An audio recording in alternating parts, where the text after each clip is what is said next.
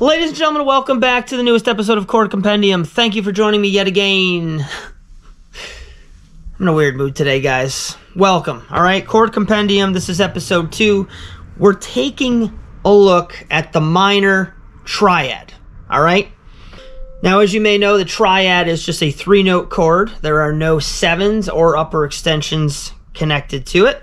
3 notes: C minor, C, E flat, and G.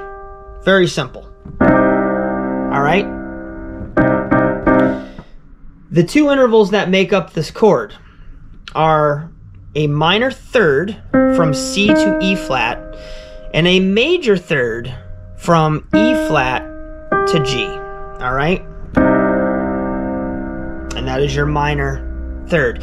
You can play a minor triad, you can play a minor triad from any of the 12 keys, all right?